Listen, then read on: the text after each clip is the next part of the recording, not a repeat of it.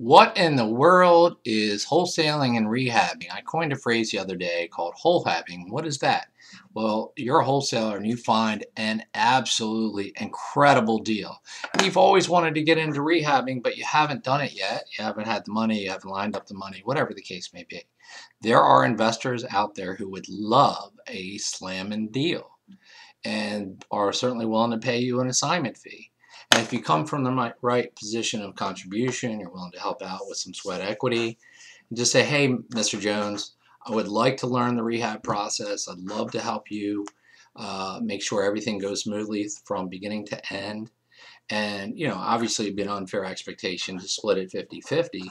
But what I wanted to find out is if I can quote unquote be your partner on it and receive, a percentage of the profit at the end of the day. Because I do have a couple of lenders who've talked about possibly doing it, but you and I have a relationship, you and I have a rapport, and you're really successful, and I want to learn alongside, by your side. I want to learn the process. So, I have not put this deal out to my list yet.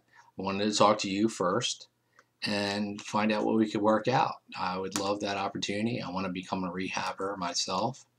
I've been finding so many great deals that I could certainly take the extra time to hook up with a lending source or a private lender or a hard money lender or what have you.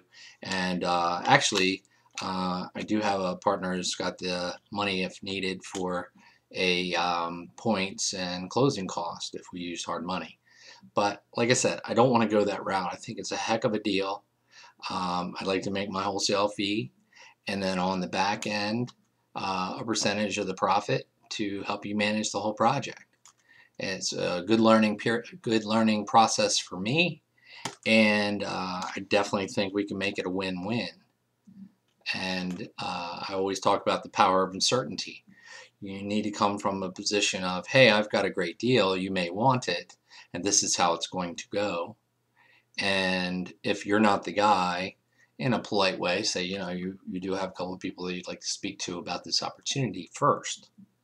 And just create your own destiny and make it happen. So become a whole-habber if it's your intention.